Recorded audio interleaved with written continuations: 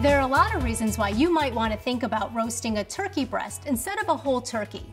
Maybe a big bird provides more than your family can eat.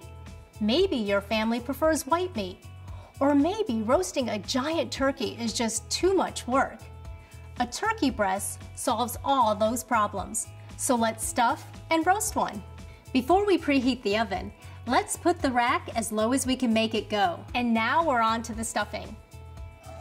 We'll start by sauteing a bit of onion and celery in butter until they're tender. Add your onion and celery to a big mixing bowl along with chopped dried apricots, chopped fresh cranberry, and half a bag of herb-flavored stuffing mix. We'll give it a good mixing.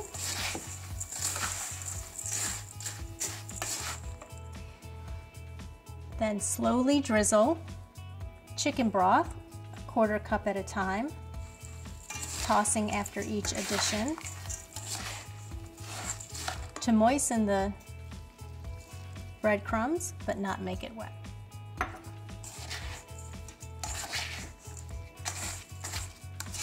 We'll let this stuffing sit while we prepare the turkey breast.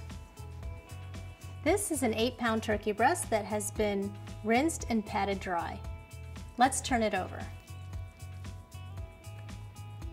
Now use kitchen string to tie this end tightly together and spoon some stuffing into that space. We'll keep spooning stuffing inside until it's full. Don't worry, we will have extra stuffing.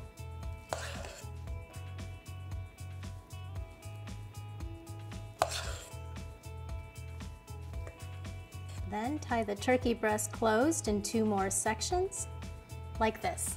Now we'll stand the turkey breast up in a roasting pan lined with parchment paper and sprinkle it with a bit of salt and pepper.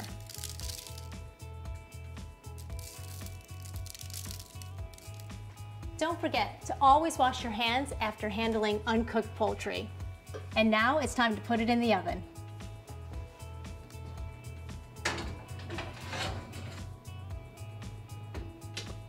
Take the leftover stuffing, put it in an oiled baking dish,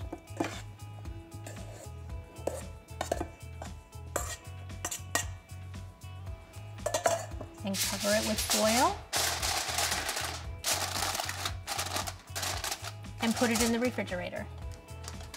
Roast the turkey breast in a 350-degree oven for 1.5 hours. Then add the dish of stuffing to the oven with the turkey and roast 45 minutes more, or until the internal temperature of the turkey reaches a safe 170 degrees. Let's take a look. Wow, this is just gorgeous.